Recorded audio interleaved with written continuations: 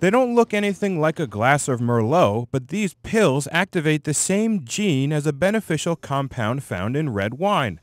The pill is designed to treat diabetes, but researchers have zeroed in on the gene as a key to controlling aging. This is not science fiction anymore. We are actually talking about real drug candidates in human studies targeting diseases of aging by targeting the genes that control the aging process.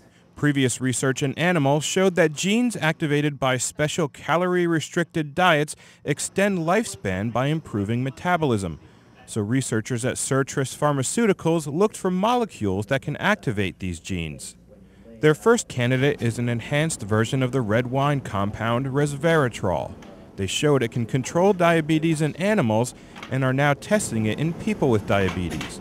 As they wrote in the journal Nature, they've now discovered other molecules that, in animal tests, are 1,000 times more potent. So these are the kind of things that you could imagine taking one small pill once a day. Certris CEO Christoph Westphal says they're focusing on one disease of aging, diabetes, because the FDA doesn't class aging itself as a disease. Certris is focused on developing drugs that would be approved by the Food and Drug Administration. We're very focused initially on developing drugs to treat diabetes. But since these genes have also been shown to stop other diseases of aging, like cancer and Alzheimer's, Westphal says the company is well aware of the possibilities.